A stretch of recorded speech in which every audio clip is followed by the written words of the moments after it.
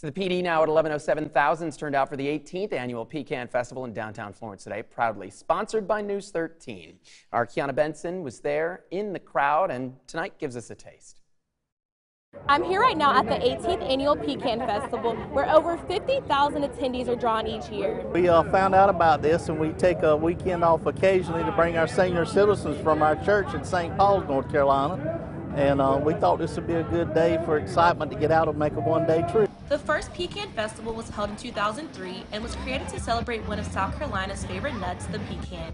It is held on the first Saturday in November of each year. City of Florence Development Manager Hannah Davis says this event has grown over the past years. It's a really incredible event that started as just a one-block festival that has grown into 9 blocks of what you see behind me. The festival also included live bands, food, and fun activities for kids that included rides, inflatables, and some cool airbrush tattoos. Old school R&B, and we do party music. So when we get a crowd or we go somewhere to perform, we like for everybody to have a good time, for everybody to dance and feel good. That's right. What we do. That's the message. Feel good music.